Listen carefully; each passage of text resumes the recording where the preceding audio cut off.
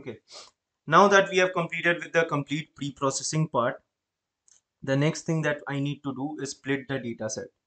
So splitting the data set is again quite easy. I'm going to do iloc, and I'm going to take everything, leaving the last one for x, and for y I'm going to take every row of the last one. So if you check x, I have all of, okay, I have to pass the values as I need it in array format. And same thing for y. I have this. So the next thing that I'm going to do is I'm going to import train test split. So from scikit-learn dot model selection, import train test split. And as I've always told you, the first thing that I like the most is I copy out an example from here.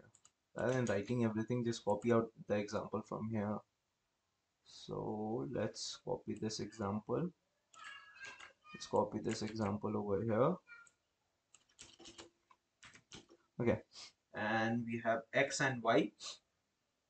Let's keep the test size to 3.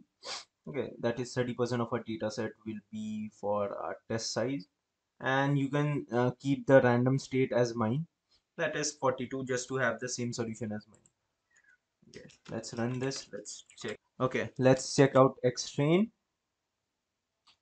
Yeah, looks fine, right? Everything looks fine.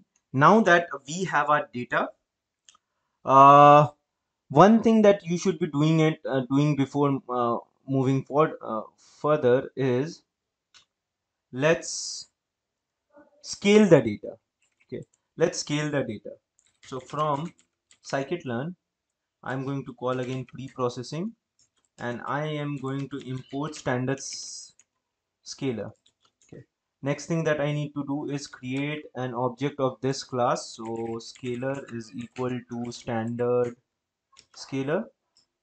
Create an object of that class. That's fine. Now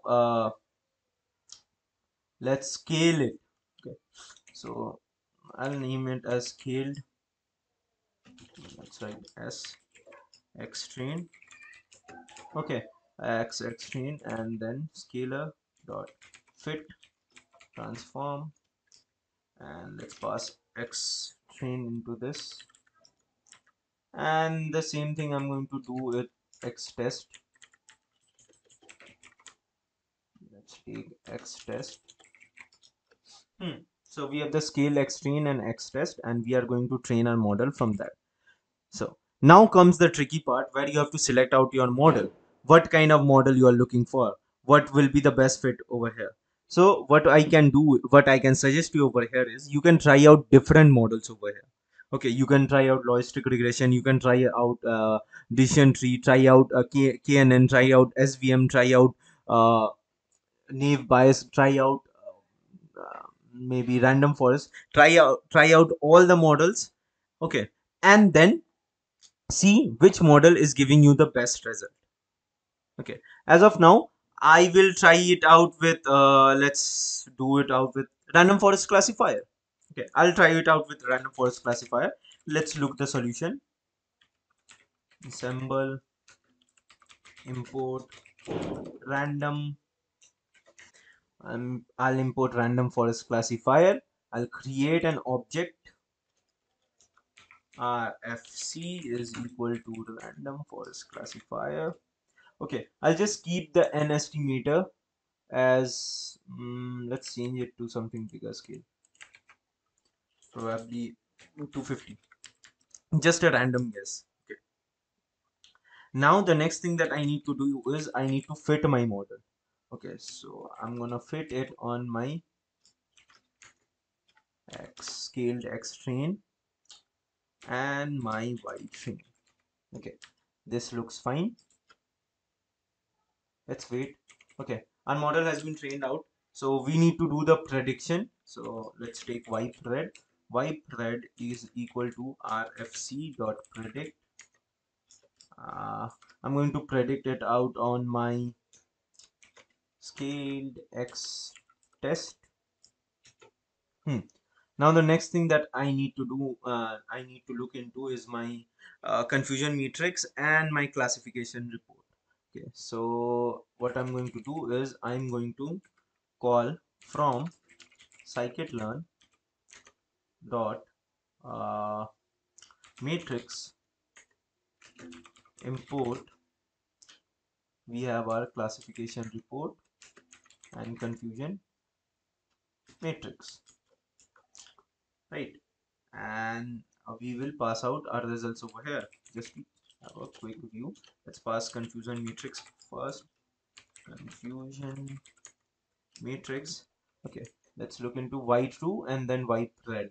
We have to pass out our the true value. What is the true value? The true value is y test, and then the y red value. We see that we have few uh, error 1 and error 2. Okay, same thing, let's check it out for confusion matrix. What's the accuracy exactly we are getting? Classification report, let's pass out y test and then y red. Let's check. So we are getting 80%, which I guess is a good answer for now. If you guys try out different models, or else if you do model selection in this, okay, try out hyperparameter tuning in this, and I'm pretty sure that you will be getting a far better result than this. So yeah, we tried out a random forest model and we are getting 80% accuracy. Okay, 80% accuracy, which is quite a good accuracy. That is 80% of our time we are doing the correct job. Try out with SVM, try out with logistic regression, and check out the solution over there, how much we are getting. And also do your hyperparameter tuning in this. Do a grid search over here, grid search or random search over here, and I am pretty sure that you will be getting far better results than this. Okay, so that's it for the classification project. We have solved out our second portfolio project, that is to predict the quality of wine, if it is good or bad. So that's it. We'll connect again in our next section when we start out with clustering.